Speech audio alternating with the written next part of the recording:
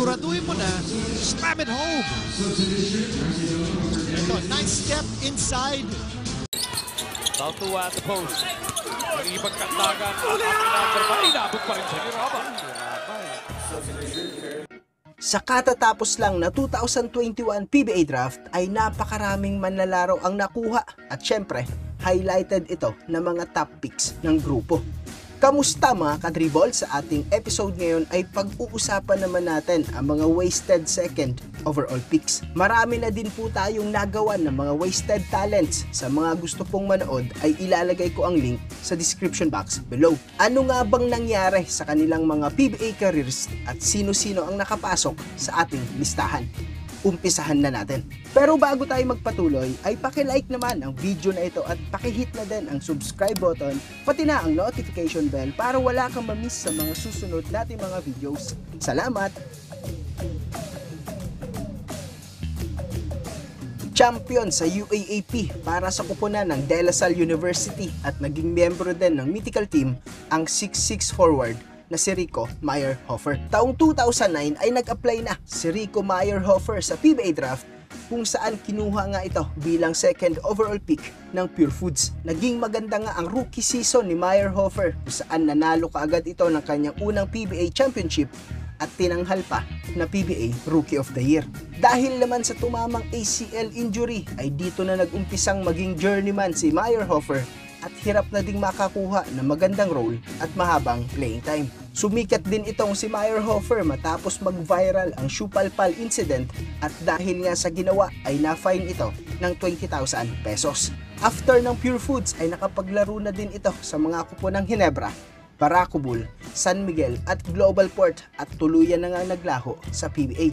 Bukod sa pagiging two-time PBA champion ay meron din itong career averages na 4.3 points at 4.8 rebounds. Nagawa na po natin ng story si Rico Meyerhofer. Sa mga gustong manood ay ilalagay ko ang link sa description box below. Sayang dahil kung hindi lang sa mga tumamang injuries ay baka hanggang ngayon ay nakikita pa din natin ito sa PBA dahil napaka-reliable ng depensa at rebounding ni Rico Meyerhofer. Ilan naman sa mga nakasabay ni Meyerhofer na maganda din ang naging karir sa PBA ay sina Jervy Cruz, Chris Ross at Japet Aguilar.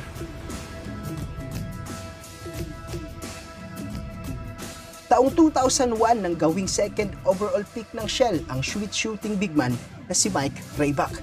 Nauna pang ang kunin si Rayback kaysa sa mga katulad ni na PJ Simon, Mark Kagiwa at Jan Arrigo.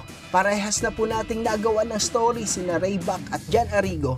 Nasa description box below lang po ang link para mapanood nyo. Maayos at napanindigan naman ni Rayback ang tindi nito sa 3-point area at malaking bagay nga para sa nakuhang PBA championship ng Red Bull noong 2006. Bago maglaho sa PBA noong 2010 ay may career averages itong si Mike Rayback na 6 points, 3.5 rebounds, 0.9 assists, 0.8 block at may 40% clip from beyond the arc. Desente at maayos namang manlalaro si Rayback pero kung titignan mo ang mga manlalarong pinalampas ng Shell ay maiintindihan mo talagang sayang ang second overall pick dito. Maraming ang nagulat nang mas piliin pa ng Air 21 si Nonoy Baclao na first overall pick at gawin namang second pick ang mas accomplished na si Raba al-Hussaini. Tila naging motivation naman ito ni al-Hussaini na mas ipakita ang basketball skills at kunin nga ang PBA Rookie of the Year Award. Matapos namang maitrade papuntang Petron ay dito na nagumpisang bumaba ang production ni al-Hussaini at tuluyan na ngang naging journeyman sa PBA. Walang duda, may laro naman talaga itong si al-Hussaini pero mukhang hindi lang talaga nito mahanap yung kuponang para sa kanya. Matapos ngang mag-awol sa ilang mga PBA teams ay isa na nga itong free agent at nasa Kuwait na si al-Hussaini at nakakapaglaro na uli doon ng basketball. Sayang, kung mas nilagyan lang sana nito ng puso at passion ang paglalaro ng basketball ay baka hanggang ngayon ay may kupunan pa din ito sa PBA dahil bukod sa height ay desente din itong maglaro.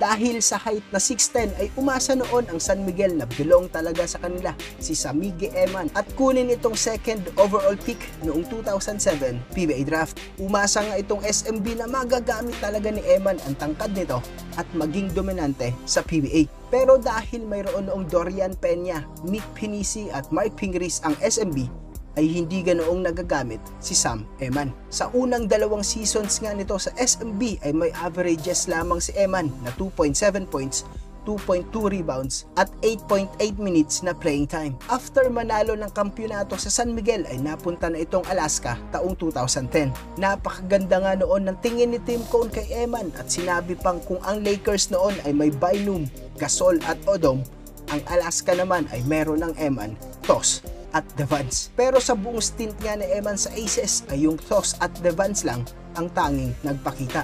Sinubukan naman ng SMB at Alaska na tulungan si Eman pero hindi nga ito sapat at dito na tuluyang naglaho si Eman sa PBA. Sa buong stint nga nito sa PBA ay may career averages itong si Eman na 2.1 points, 2.2 rebounds at 8.3 minutes na playing time. Dadawit naman si Eman sa kontrobersya matapos sampahan pati na ang misis nito ng estafa kaugnay ng umano'y higit 60 million investment scam noong 2018.